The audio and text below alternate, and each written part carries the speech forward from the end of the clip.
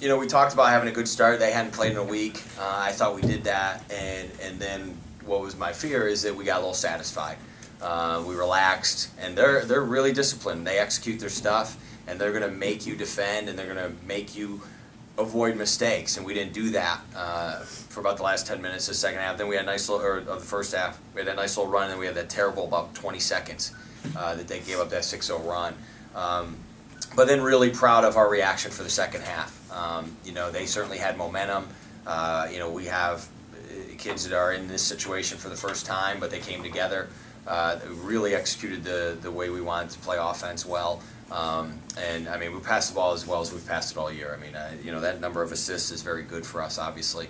So a lot of positives. Now we just got to take care of our bodies with the quick turnaround again.